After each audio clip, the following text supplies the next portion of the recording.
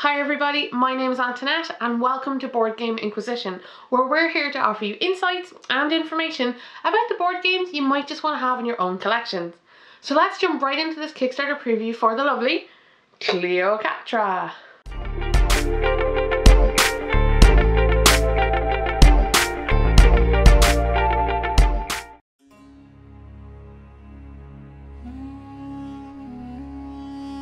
Cleocatra is a game about protecting cats in ancient Egypt. The aim of the game is to score points by grouping cats of different colours together. On your turn, you can place a tile, place a rescuer on a tile, or score your cats. Once you score, an investigator blocks the tile from being scored again. The game ends once someone has reached 23 points.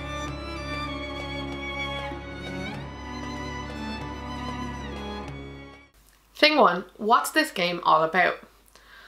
Well, the theme and the setting of ancient Egypt, it's a fun one, and it's one that's familiar and appealing to tons of people. I think if you really like ancient Egypt, you really like ancient Egypt.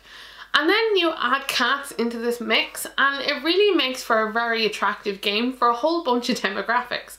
And the idea as well of the cats does make it stand out. I can't think of another ancient Egyptian game that features them so strongly.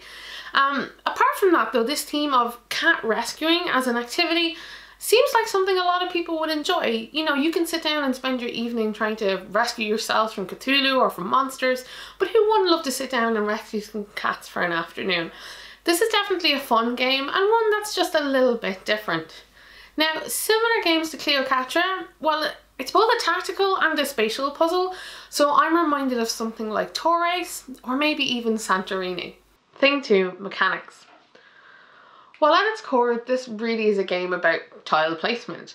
To score points, it's up to you to manipulate the tiles and your rescuers to bring together different colours of cats. So Cleocatra really feels like a very strategic game. Because you are interacting with so few pieces, it's kind of reminiscent of something like chess or checkers. And in my mind, I think there really are two phases to this game, because when you start, you have a stack of tiles from which you can draw and place tiles into the pyramid. But these run out and then you have to continue play, only manipulating the ones that are currently on the board. And I think this kind of ups the difficulty level the longer you play and forces you to approach the puzzle differently. Like, I have to admit that this is a very simple puzzle, but it's very well executed. And I found that even after a few plays, I was developing strategies or different ways to approach problems and also trying to outthink my opponent. This is a small game, but it packs a pretty big punch actually.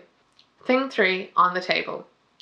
Well, Cleocatra has a pretty small footprint, making it ideal for people who want to play a game that doesn't take up a bunch of space, or for those who want to use it as a travel game too. I think it would really fit that niche rather well. Now, it's pretty alright when you set it up on the table, but not overly impressive, although the pyramid shapes really do add a lot to visual interest. The rulebook is great, and it only takes minutes to set this game up. It takes about 20 minutes for 2 of us to play, and about 30 minutes with 4 players. The replayability value is excellent, well, because it's a puzzle game in part. And also the advanced mode, which gives the tiles abilities, really enhances this and adds a good bit of depth to gameplay. Thing 4, how does this game look and feel? Well, Cleocatra has actually very few components. It's got the tiles, the little meeples and the tiny cubes. And mine is a preview copy, so final products may differ.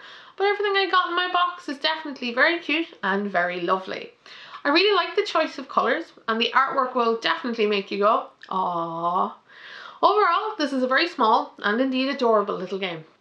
Thing 5, is this game actually any good? Well, Cleocatra is everything it appears to be from the outside, which is a lovely little tile placing game. And like all good puzzles, the more you play it, the more strategies you're going to develop. I do think the theme and the artwork brings this game to life a bit, but not entirely out of the abstract games category. It's fun and head-scratching to play. I discovered I suffer from a condition called pyramid blindness, where you just literally couldn't see the pyramid shapes amidst all of the tiles. I think if you like that kind of puzzle, visual puzzles, this is definitely going to be up your street, even if I was truly awful at it. I do find I liked it best at 2 players, so you could counter and guess each other's moves, but it still worked very well with 4 and was definitely kind of a fun adventure. Cleocatra has no airs and graces about it. What you see is what you get. Do I think you should have Cleocatra in your collection? Well, if you're looking for something fun, small and fast with the added "aww" effect, then this is something you should be looking at. You've been watching Board Game Inquisition. Why not like or subscribe to the channel so you can get updates about future videos? Or if you have any comments or queries you'd like to make about Cleocatra, just fire them off in the comment box below. So tune in again for more quick and informative board game reviews.